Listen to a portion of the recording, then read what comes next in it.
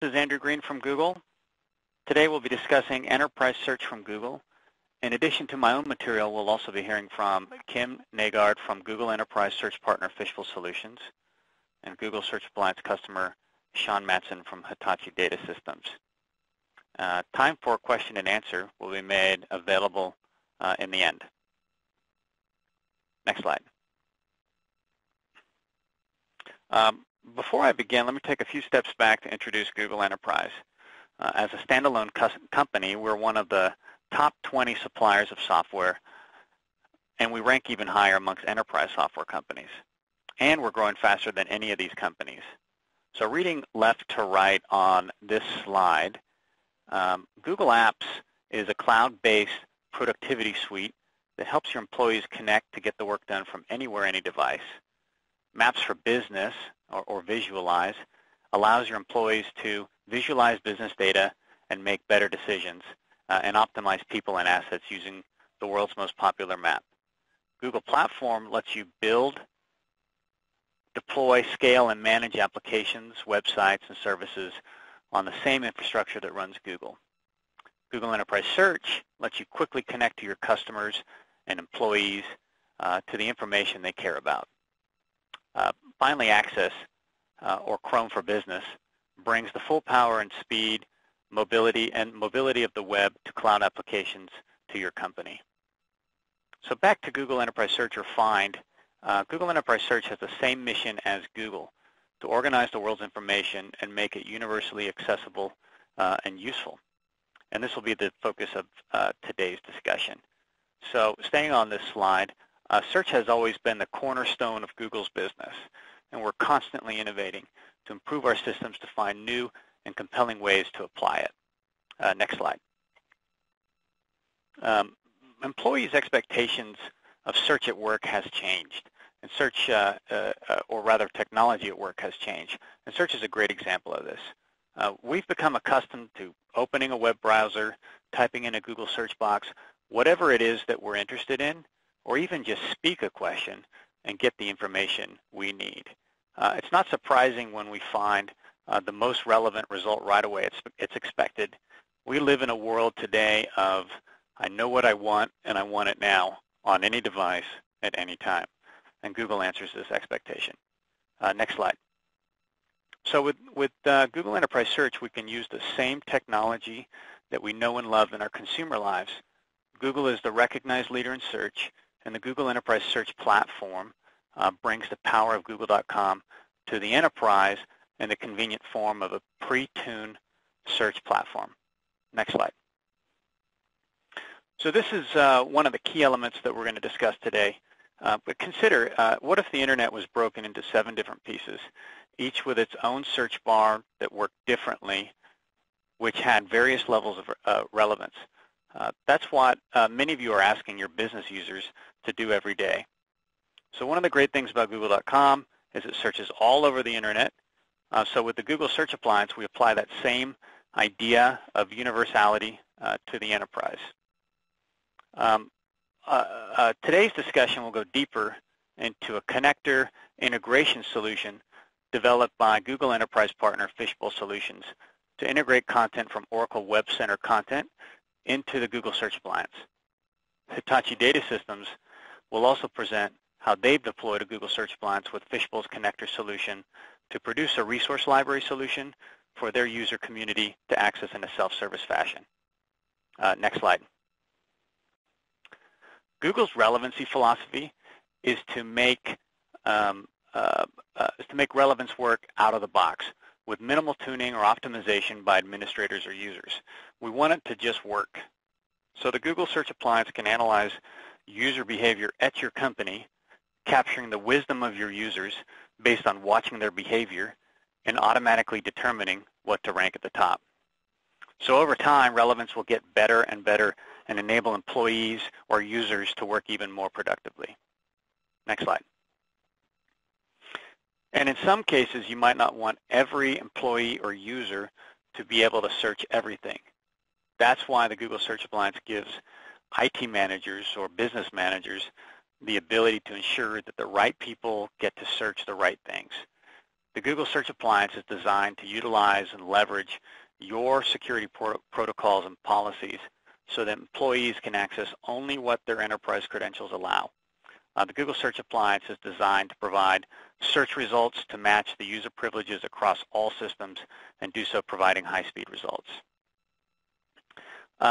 Very quickly on this slide here, the Google Search Appliance also takes advantage of Google's unmatched language capabilities. Google Translate further offers free translation between 71 different languages. And this can make a huge difference for your businesses operating in today's global market, where a lot of the content you need may not exist in your primary language. Next slide. We've also made the Google Search Appliance easy to set up and scale within your organization. The Google Search Appliance deployment architecture is straightforward and includes automatically tuned hardware and software. This means you get out-of-the-box relevancy on day one. And we have a couple different models. No need to overspend for a system or license you don't need. Our base model can index up to 20 million documents, and our larger model can index up to 100 million documents on a single machine. Next slide. We have very strong market leadership within the enterprise, with over 5 million businesses having gone Google. And our customers speak for themselves in terms of trusting Google with their business needs. Next slide. And furthermore, with respect to search, Gartner has ranked Google Enterprise Search in its Magic Quadrant for this year. Next slide.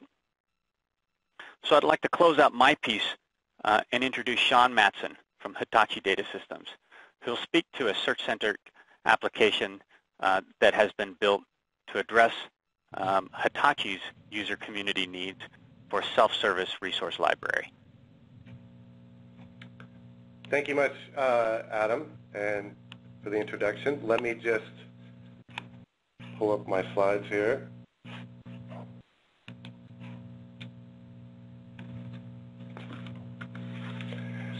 All right, as Adam mentioned, first off, hello everybody. As Adam mentioned, my name is Sean Matson. I'm the Senior Director of Global Web Marketing here at Hitachi Data Systems. So for us, we are responsible primarily for the online customer experience. That would include our corporate.com site, all our geo sites, and the hundreds of microsites we deploy around marketing activities. But we're also responsible for a lot of the technology that is used to enable marketing and sales. So we also sort of consider ourselves almost an IT hybrid, more like an agile IT department. So we manage the primary CMS platform, which is Oracle. We manage the marketing automation platforms, globalization, localization, and a lot of the analytics and some of just the production around the web and updating the website. So marketing operations also. We've had a good and long relationship with both Google and Fishbowl. Fishbowl helped us with a lot of development on our UCM application, and Google, we had GSA powering our .com for many years, even though it might have been underutilized. So I'm going to jump into one of the challenges that we had, and I think for a lot of companies and a lot of businesses, it's around content and the amount of content that's created and then deployed someplace or published to some environment without a lot of thought into how to manage the life cycle of that content. And you know, at HTS a couple of years ago, we found ourselves in a pretty big predicament around that, where we had a lot of people muddling through content instead of finding content, and really had a lot of challenges around version control and what was the latest and greatest and what's the single source of truth and what can we share with external versus internal folks. And So we sort of had a big mess. And I think one of the real ways to identify if you're in a really big mess would be just to go and try and do something simple and find something simple. I remember going to our intranet and trying to find the holiday schedule for HDS. And no matter what search term I used, I could not get it to come up. I think in the end I managed to get the holiday schedule for 2006 in Australia or something. But when you see situations like that where people need to access content every day and they just can't get to it, you have a big problem. So some of our issues and challenges were years of content being dumped into multiple repositories. So we had a lot of sort of CMS type applications and a lot of different flavors, and these assets would get published to multiple repositories through direct channels. So not just multiple renditions of the same asset, but actually the same asset repeated over and over. So you have duplication. When you do that, you really lose control of your ability to define what's the corrective version of that. We also had very little meta tagging and optimization for search on the content. And maybe I should step back and define, there's content that's created all the time in businesses, but I'm really focused on what is official content. So once content gets sanctioned and is going to be used by the business for something, for marketing purposes, for sales, whatever that is, it needs another level of control, and that's really what we were missing here. So, that sort of paradigm that we had with this lack of management of our content spilled over to our external customer base. And our extranet was experiencing a lot of content sprawl also. The search wasn't really performing the way it was, so our customers were having a real time getting the technical and support documentation that they needed. And I think that's a real red flag. Once you start to frustrate your customer base,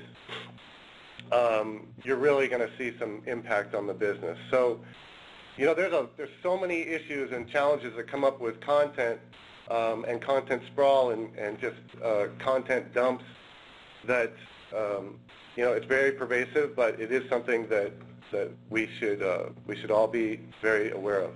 So we looked at it and we decided that we needed to do something about it. So I'm going to go straight into sort of how we approached the challenge. And again, this is not the whole story, but it's a good part of it. And then I'll go quickly into a demo about how we're using that externally too. So the first thing that we decided to do was initiate a single repository strategy. That means focusing on a single CMS, a single repository where we can basically deposit all the official assets that we're going to use. This is a big step. It changed the business process for a lot of business units, and we really had to get a coordinated effort. So we built a gateway, a portal, sort of a publishing portal that sits on top of our CMS. And that portal was a self-service portal, but it made the user add tags to that and sort of define the behavior and the life cycle of that asset or content. So, where is it going to be published to? How long is it valid for? Is it going to expire at any time? And then what category is it so that we can find it later? Where does it belong and how will it be referenced?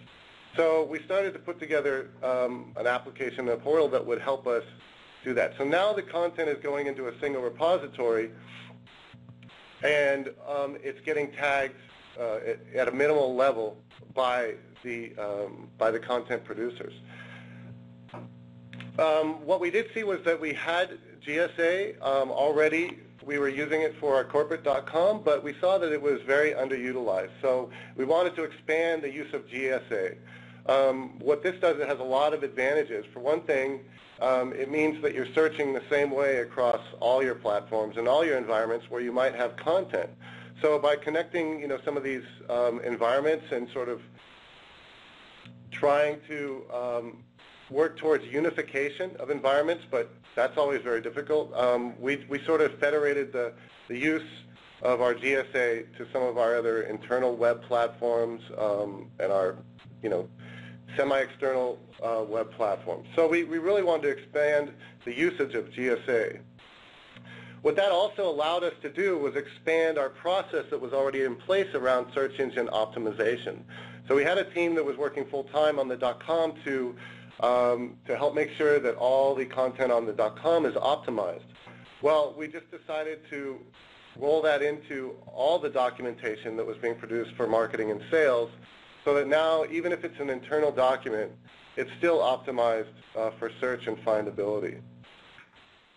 One of the key cornerstones to this was to deploy Fishbowl's GSA connector to really help us tightly integrate with our CMS, our primary CMS system, and some of the auxiliary CMS systems. So really leveraging that connection helped us in many ways, but Fishbowl, it's a great product, and it also helped us to deploy this a lot sooner than we might have been without a connector or having to build something ourselves. So, and Fishbowl is going to get into the technical details of the connector after I'm done here.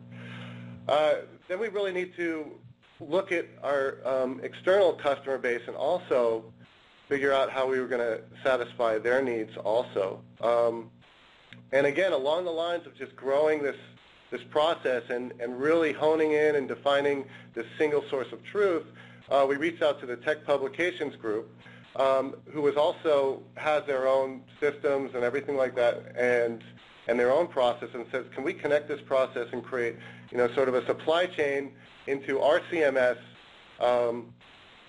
and then start to push that out publicly to our external customer base. The challenge with technical documents, I think, is that every time there's a software update, the document needs to be updated. So there's a lot of versions, and not everybody updates their software or hardware. So you have to make all the versioning available. For us, that was one of the hurdles that we had to overcome in helping to define that publishing process. And then finally, we wanted to redesign the resource library to provide a much better customer experience. And as you'll see, we did get a little bit whimsical with it too. And there also the technical assets, a lot of them are generally just not listed anywhere. So we really wanted to make sure that they were findable through search, which, as Adam mentioned earlier, is really the new way people are finding things. And it's really the go-to action that people take first and foremost when they're trying to find anything. So that's really it, just a quick overview of some of the challenges we overcame and how we did that.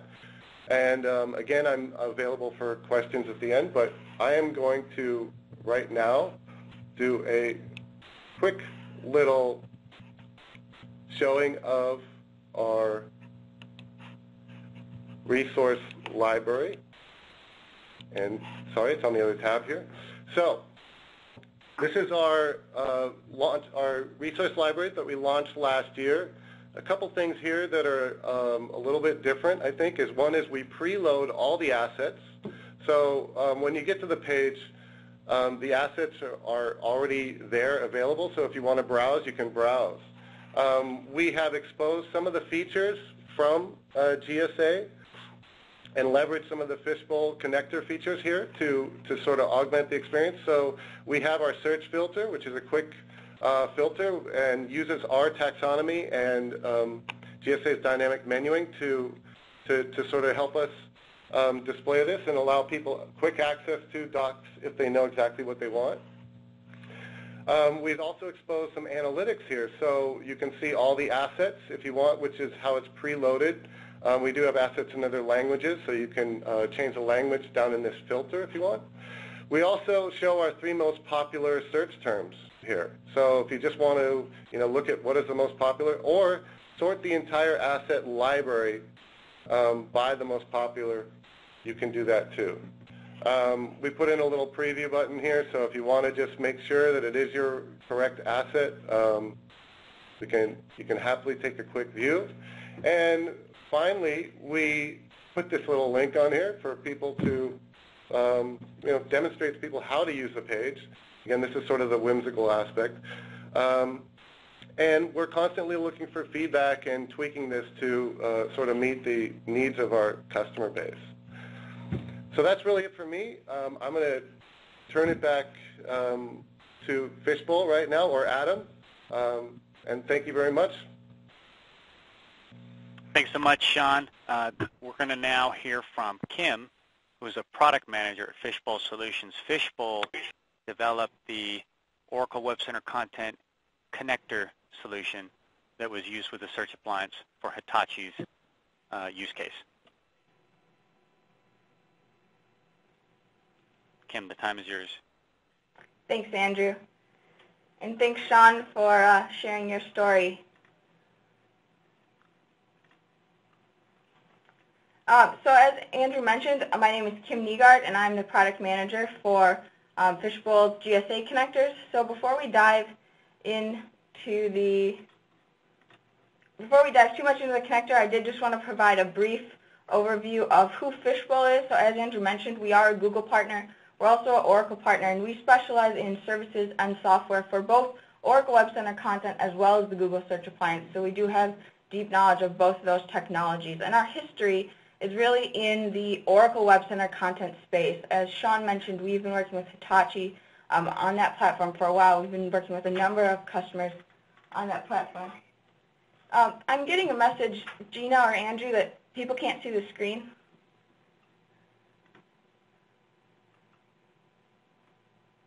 Gina, the screen is down if you want to share your desktop. Just one moment. So yeah, so while she pulls that up, as I said, our history is really rooted in the Web Center space, and we've been working with the product. I did want to mention back to the days when it was Stellent and UCM. I know Sean used that term. So if you use the product, if you use any of those names, Stellent, it was then acquired by Oracle. It's really the same underlying technology, and the connector that I'm going to be talking about, the things you can do with it, really we're talking about the same technology, whether you're calling it UCM or whether you're calling it Web Center content. And our mission as an organization is really to help customers solve frustrating and costly knowledge-sharing problems by using world-class technology. And so that really ties into what we're talking about today, which is our connector for Oracle WebCenter content. Next slide. So why integrate Google Search with WebCenter? Why tie these two systems together? And it really goes back to our history working with Oracle. As Sean mentioned, one of the things that they experienced was people just couldn't find things, and even most basic things, there were problems finding that content. And that's something that we've heard for a long time from many Oracle WebCenter customers. It's one of the top complaints is that search doesn't work well out of the box, relevancy is poor, it's hard to find stuff. And as Andrew talked about, with Google, search isn't a feature. Google is search. And so by bringing the capabilities of the GSA into the WebCenter space, you allow WebCenter users to find things more easily, and you allow Google customers to take advantage of all the wealth of knowledge that exists in that WebCenter repository by connecting the systems together. And so we then expose that content that's inside of Oracle WebCenter. And so what is the connector? Andrew alluded to this a little bit earlier in the presentation when he talked about the universality of the GSA.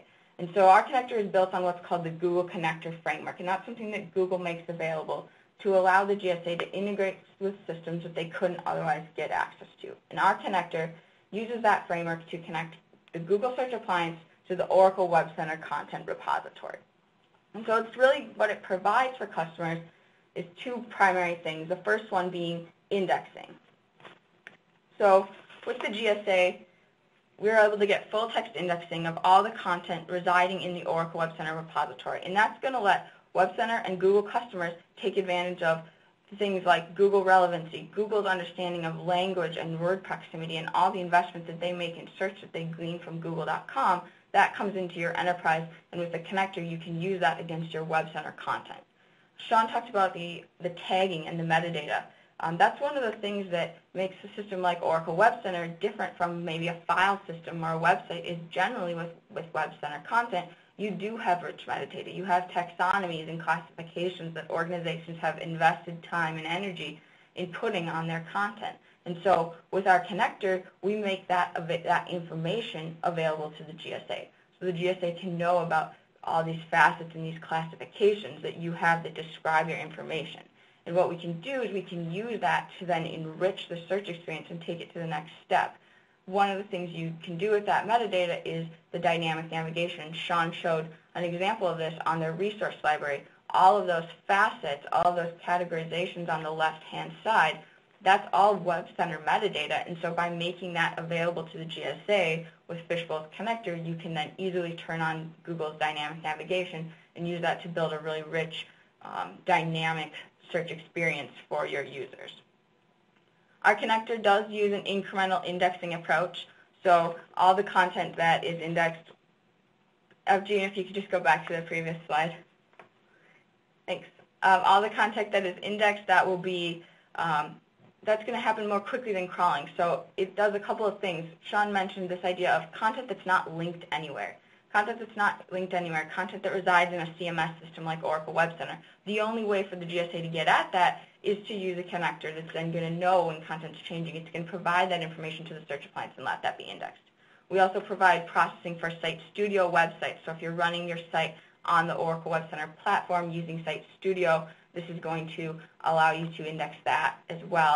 And a question I get a lot is, if I only want to index some of my content, can I do that? And the answer is absolutely. The connector is very flexible in which sets of content it's going to index for your particular use case. Next slide. So that's a little bit of background on the indexing piece. The other part of the search experience is really the serving or the presentation layer. And so that's really how do we bring that full Google experience into the search. So Sean showed an example of this in the context of a website where users are searching on a website. It feels very tightly integrated. It's a seamless search experience inside the HDS corporate resources page. Another place where we see this is customers who use Oracle WebCenter natively through the web UI where they're checking out content, they're searching for things, and we want to be able to provide that same level of Google quality user experience inside of Oracle WebCenter. So I will show a couple of screenshots about that. Obviously, Andrew alluded to the importance of security earlier. Our connector does fully support the Oracle WebCenter security model. So security groups, accounts, ACLs, it's going to take all of that into account so that people are only seeing the content that they should, as well as providing that transparent, that transparent user experience between the content server and the GSA. Go ahead. So in the interest of time, I'm not going to go into a full demonstration of the connector out of the box UI, but I did want to point out a couple of things with some screenshots. This user interface is something that we released this summer in the latest version of our connector. The intent here is really to bring that full Google experience to search users, whether they're using a website or whether they're using Oracle WebCenter content out of the box. So what you see here is what you get with the connector out of the box. It doesn't require any development. It takes advantage of a lot of the exciting things that Google has brought with GSA 7.0. So one of those you can see here on the screen is document previews. Sean also showed a similar type of use case on his example where you want to allow users to figure out, is this the document that I want before they actually click on it to really streamline and speed up that search process. And so with the GSA 7.0, you can do high resolution, full page document previews. And so we've integrated that with our connector right into WebCenter content to be able to find content more quickly. I'm also showing another example here of the dynamic navigation. So that's the filtering that you're seeing on the left-hand side. You can see it here in this screenshot as well. And so that's going to leverage all that metadata because the connector exposes that to the GSA. You can use that to change the way users search. So historically in Oracle WebCenter or in UCM, when people do searches, metadata is kind of this burdensome thing. They have to fill out a big clunky metadata search, advanced search form. They don't really like it. They might not know what fields are in there. So in that way, metadata can almost hinder the way they want to do searches. This changes that user experience by letting people just type some words like they would on Google.com and then use all that rich metadata that you have inside your organization to then filter that down once you see your initial set of results. The last thing I did want to mention here is because this is all under the covers running on the GSA. Oh, if you want to go back. This allows you to not only expose the content that the connector has indexed from Oracle WebCenter, but it also allows you to get access at the wealth of other information that might reside in your repository. So it's really about that message of having one place that users can go, whether that's an employee inside your organization doing secure searches or whether that's somebody on a public website, creating that user experience that encompasses all of those use cases. So with this out-of-the-box UI, we allow you to bring in other collections of content that your GSA has indexed. And so right here you can see an example of, we have content that's coming from Oracle with a little Oracle notated icon. We have content coming from SharePoint and content coming from a file system. And we're doing that all in one place from the context of, in this case, Oracle WebCenter. So before we open it up for questions, I just wanted to come back and kind of summarize. We talked about the Oracle WebCenter content connector that Fishbowl offers to let you index and then serve content from WebCenter with the GSA. We also have a connector for YouTube. So for organizations who are investing marketing dollars in YouTube channels and creating videos, we allow you to then search those with the GSA and bring that into like an integrated WebCenter or an integrated, website search page so you're seeing video results alongside your web content. For those of you using Oracle WebCenter Portal, we have a package to bring that Google search experience into the WebCenter portal environment, as well as full service consulting team to do GSA deployments, WebCenter deployments, or integrations between the two. So with that, I will turn it back over to Andrew and Gina, and we can open it up for questions. Thank you, Kim. Thank you, Sean, again. And now the time is yours for questions of myself relating to the Search Appliance, Sean relating to his deployment, or Kim relating to the Fishbowl Solutions connector that was developed for Oracle WebCenter. I don't see any questions in the Q&A box now. If you have a question, please go ahead and submit one, and we can address these here on the call.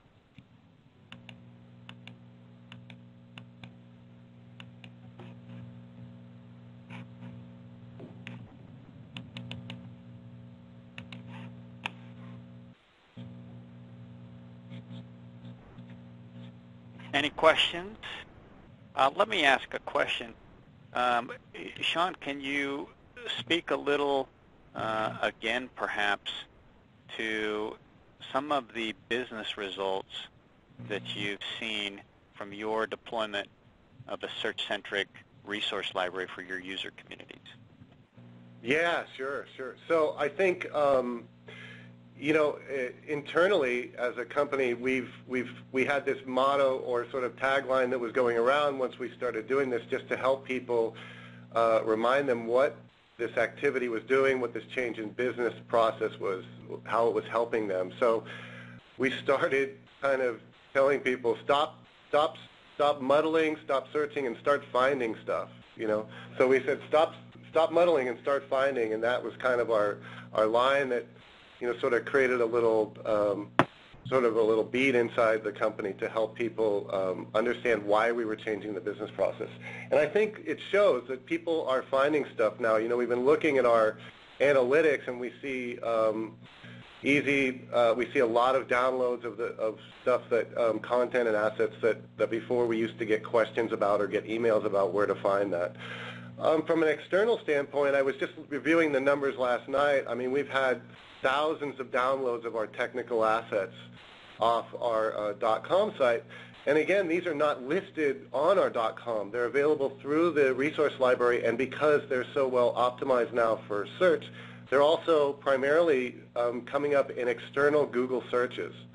So that's really satisfying for us. And I think what we see is a lot less escalation for our partner portal around, where can I find this, where can I find that? Because I used to get a lot of those emails, and we just see a huge drop in those, and we see the numbers climbing in the downloads. So, that's really a good indicator that people are finding what they need. Thanks, Sean. So I want to end there, but let me close if there are additional questions that We'll follow up via email so you have all of our contact information, and we can address specific use case questions that you may have. But with that, I want to thank everyone on the call for their time, but also our presenters' time, Kim and Sean. And with this, we'll close the webinar. Thank you, everybody. Thanks, Andrew. Thanks, Sean.